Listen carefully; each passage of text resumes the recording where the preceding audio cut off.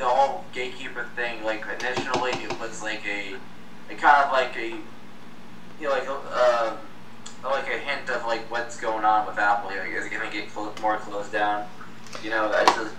Well, no, and that's right in line with what we're fixing to start getting into, and that's why I put a hash in and changed I don't think gatekeeper is locking it down. No, but it has to do with a different thing, and that's what we're going to fix to get into. I'm almost afraid that we're going to end up with Mac and Windows where, you know, it's going to be something like the online gaming service where, you know, you just get a big monitor and a keyboard and a mouse and You go to your link, and then we give everything over to the Googledom because they have the cloud solution. It's like, and that goes into two things. I find it odd, but it explains why we had that Mac refresh not too long ago, where they basically killed the MacBooks and they killed some of the older Mac lines and so on and so forth.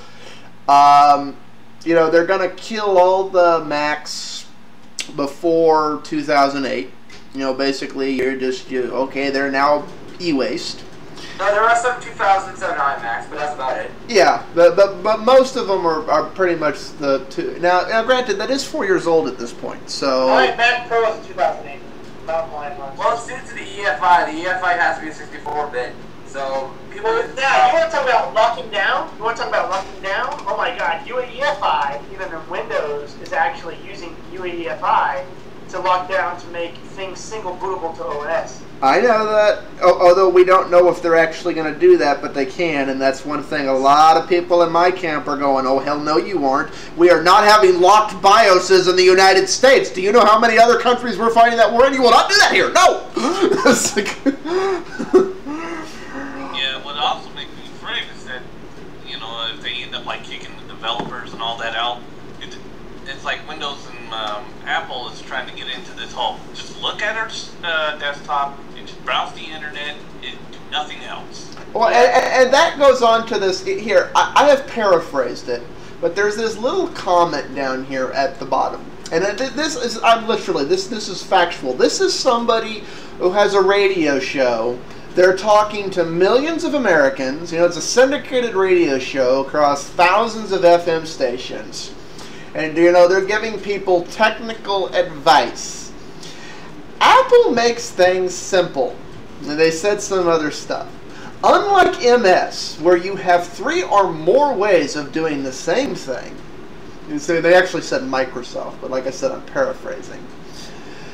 To think the Apple way, you need to take a step back and come at it like a 3rd grader would. This is literally what she said. And they were talking about how this is a good thing. And I heard the statement, and I almost drove off the road. I'm like, wait. I'm like, wait a minute. So what we want to advocate is that everybody turns their brains off, doesn't think, and just kind of goes on autopilot and dumbs themselves down. Years ago, somebody just thrown a huge sledgehammer at a screen. Yeah, I was gonna say that's very much what we were arguing before, where it was Rusty and I were discussing that what is expected of users and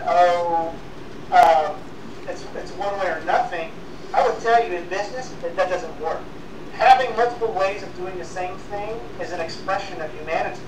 We're all different and diverse in how we attack problems and solve them. And the more ways that an operating system allows to do one result, the larger your demographic can be and productive in getting that result done. No, and like you're saying, especially in productivity, I mean, I can just see the productivity curve going. If you really lock it down to, well, everybody's got to be this type of person. I'm like, what the? What? And the argument that Rusty and I were talking about, to give people, if you want to look up that video, Rusty, it was when we were discussing the article that I went off on, where he was talking about single tasking.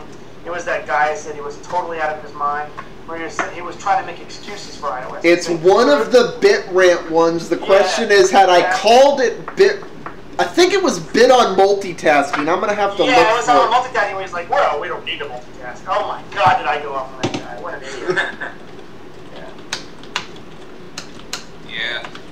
And also this whole, saving all your things that you want to save onto the cloud is not going to really catch on, because the number one thing that's going to go to the cloud is obviously porn. Well, here's the thing. I honestly do see more and more stuff winding up being cloud-based, but the reliability of it is honestly going to depend on how well backed up it is. Yeah, but they're gonna end up how the people that own the cloud, make the cloud say their uptime is okay, what's the uptime on your ISP? That's your uptime. Well, no. Okay, here's the thing. When you upload, if I can interject real quick, because I think you're going to go off on a wrong argument. It's not about uptime, because a local node can have downtime. And right. The reason why ASPs wait. The reason why ASPs failed before, and the reason why cloud will not be as dominant in the future, is that once the first exploit happens, or someone's information and privacy truly becomes a concern, and not as many users are naive, that property, which killed the ASP model before, will kill the cloud model now. Okay, but here's the reason I disagree with that. I used to think that way. I used to agree adamantly with you, but we have people losing their jobs, getting fired, getting suspended from school over Facebook, and people still keep using Facebook. 90% of people who leave every time shit like this happens come back within 30 days. The reality is the user has basically accepted, I'm gonna get hacked. I'm not so sure. I mean, in the U.S., Facebook, wasn't it? Facebook registrations are down versus the world, and it's becoming more passe. I think that I run into at least people every day that are concerned about their information. Now that takes a while. That's why I'm not on Facebook. Yeah. Yeah, you know what? If we really try and build this network out, one of us is going to have to get on Facebook. Well, just use as pseudonyms, Yeah. No, the thing of it is that look how credit card fraud and how people are now buying into credit monitoring and things like that. It takes a while. Yes, it does. But that sounds right. And you know what? You just brought up something that I have heard more than one person bring up right now. More and more, your online profile is being used against you in very much the same way your credit profile is used against you. As somebody who's a victim of ID theft, we have plenty of laws in place for dealing with this. I can file fraud alerts. I can get 2 free credit reports per year. I am allowed by federal law to request a representative be assigned to my file who I can call directly, and we can audit through my file. I have to take the time to go through it and keep an eye on it, but we can go fix this, do that. It's a full-time job, and so the reality is, while the law in theory is good, I can either live my life or I can keep my information accurate. Hey, but that law is a good law. I know that, and the fact that you have the ability to go, no, I want to see what my information is, to check it for accuracy, to check it for and that really is the thing that's missing for your online profile right now. I mean, you got 20-year-old women that the online thinks they're 68-year-old men, and how do they contest that? How do they correct it? Exactly, and it's like your argument. The crux of it is an individual responsibility, and it's going to come to that because the law, in the end, goes back down to the individual. Right. And with ASPs, though, it was corporate law, and I think things happen more rapidly in terms of policy, not necessarily logistics, but in terms of policy in corporate anything. Then it will happen in consumer and retailing. Because there's a lot of money on the line, obviously. A lot more to lose as a whole entity versus a consumer worrying about. And quite frankly, let's be frank, that it's more of attractive a target, a corporate entity, which you can get more value from in exploiting than, say, a consumer with maybe less resources in the end. Well, honestly, where I do see it going in the end, although it took over a decade for, you know, the laws to get properly drafted and things to happen where you could get access to your Equifax, Experian, TransUnion files, and for it to become those three companies.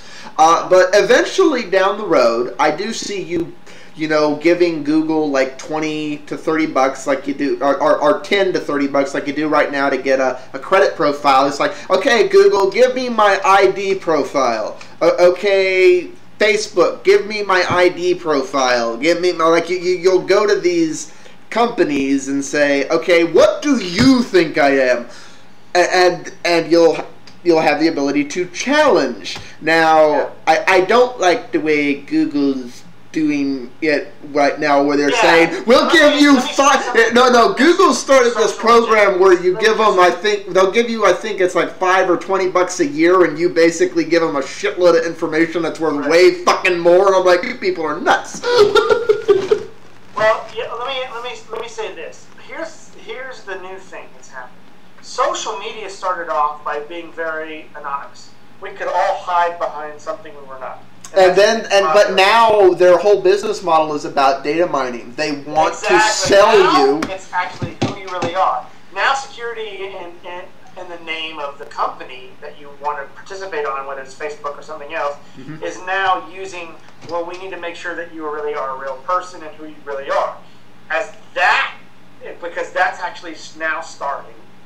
That, I believe, in my opinion, will begin the end of this whole Google did finally. People loved hiding behind something they were not. That was the power of the internet. You could be somebody you were not in your real life. Google did finally back off of that. Somebody who you really are. That's a very different story.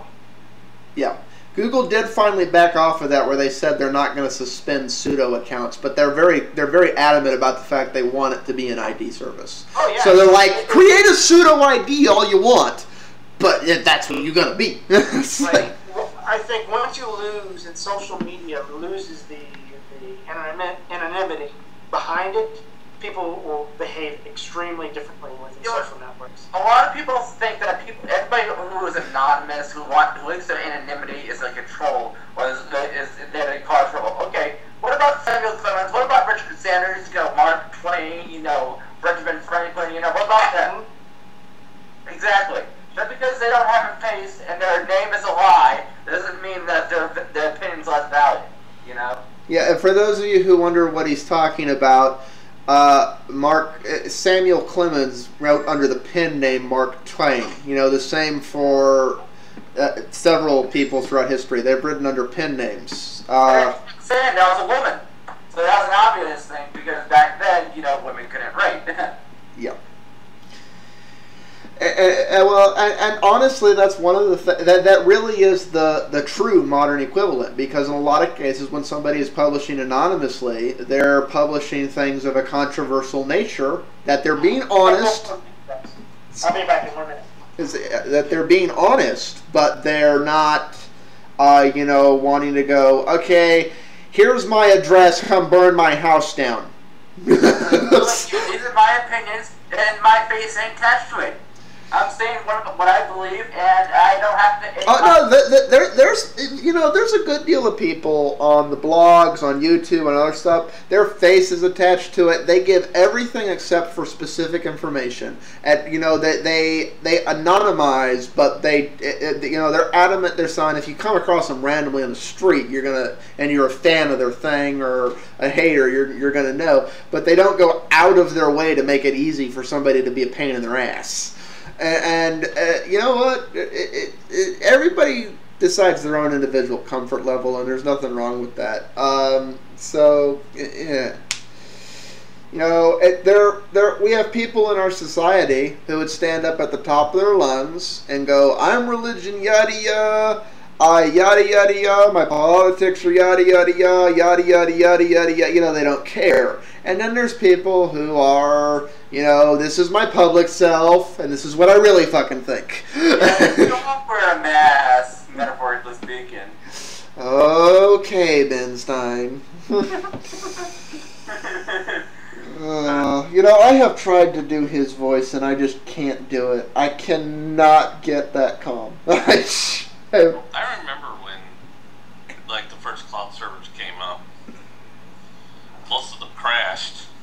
Yeah, at that point we were pushing technological limits. I mean, well, you know what they were filling those .Mac servers up with. Go ahead, you might as well say it now. Ron. It was just that they got so much of it that it overpowered their servers, so, you know, lots and lots of porn. You know what? You know what? I have homework for anybody who watched the show, because I cannot show this. The BBC would yank it. But there's a show y'all need to go look up, and it's on Netflix. It's called Coupling. And in the first season, there's an episode called Lesbians. Actually, the title of the episode is Inferno. The premise is about lesbian spank inferno. And it's not as bad as it sounds. Basically, it comes down to his girlfriend finds porn.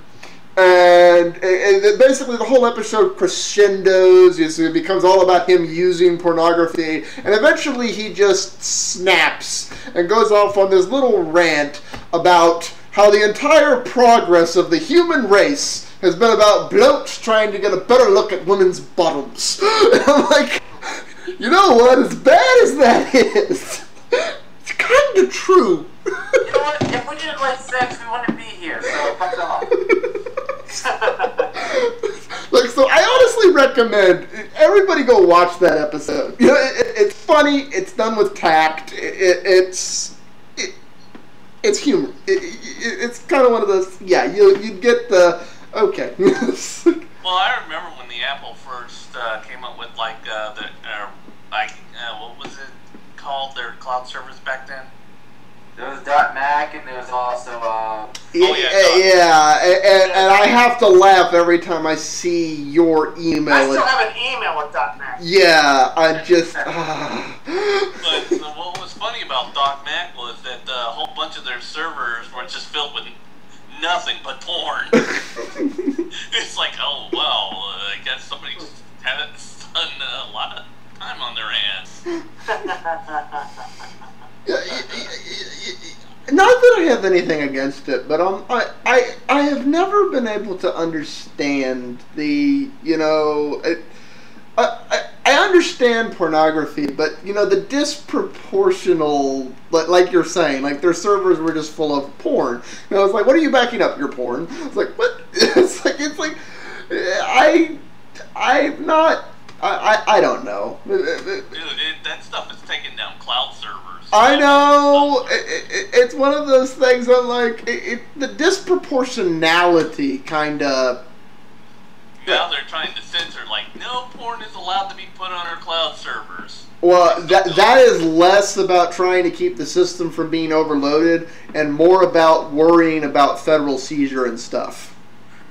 Yeah. Because, you know, it's like you go through airport security and they confiscate your laptop. I'm gonna ask you if you got porn on them there encrypted hard drives. It's like, I would encrypt porn. Some people actually would do. You'd be surprised. Yeah, it's like, I encrypt things of value. Do you realize? It's like... Yeah, I think I remember they went over this one guy thinking he was a terrorist and all, and he had encrypted files. He But realistically, if you're gonna bring data overseas, you might as well just mail it to you. You know? Less bullshit. It's like... Exactly. So what's the frickin' point? But yeah, they found that it was just nothing but porn. They had to let the guy go, and his computer was never found again. And, you know, that would really piss me off if airport security took my computers. I would just be... You can have that hard drive, but I want the rest of it. No, I want the hard drive. That's the reason. You can keep the computer. I want the hard drive. Because I'm going to have backups, but not of what I was working on that day. Ah, right. I'll lose all my work for the day. What about Dropbox? But then again, that's unencrypted, so that's going to screw you. Yeah. Well, and honestly, I tend not to use airport Wi-Fi hotspots because their security is a joke. If I'm dealing with something, anybody can spoof. yeah. If I am dealing with something that I'm having to encrypt the data for security reasons, there is no way in hell I'm loading any of that. Yeah, especially since it's an open network and everybody has the key. Well, once it's encrypted, that's one thing, but but I mean, an encrypted data burst in an airport. Oh yeah, the TSA is not going to come down on me. It's like, oh, they're gonna get out of here just for using SLs. Oh, God forbid, or TSL.